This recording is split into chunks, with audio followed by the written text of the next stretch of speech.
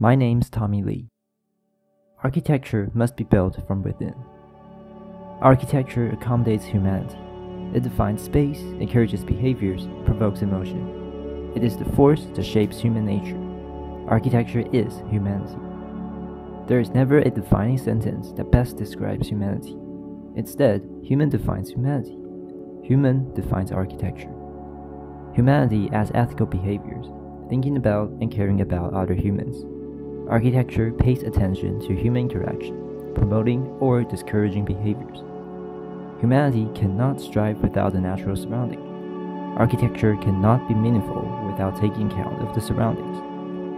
Architecture built from within is the architecture that places humanity at its core. Architecture built from outside in results in a misleading packaging, serving no purpose to the core within, the humanity. We must reject the mere superficial addition of ornaments. The aesthetic can be manifested naturally through the inner logic of architecture without ornaments. Architecture is built to reflect the logic within, spatial experience, human behaviors, and the relationships with outer surroundings, all of which are aspects that architecture should address. Spatial experience as the generator, the form, the space within, and the juxtapositions of programs should all be according to spatial experiences. It is the context of architecture that enhances human behaviors and emotional connection to architecture.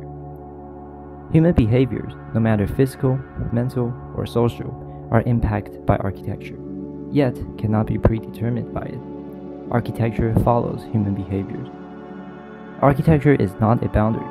It is instead the path that bridges the gap between human and the natural realm. Architecture serves as a medium that ties humanity, which is achieved through the interplay of human behaviors, spatial experiences, and natural exposure. Architecture is the key to making humanity, us humans, whole.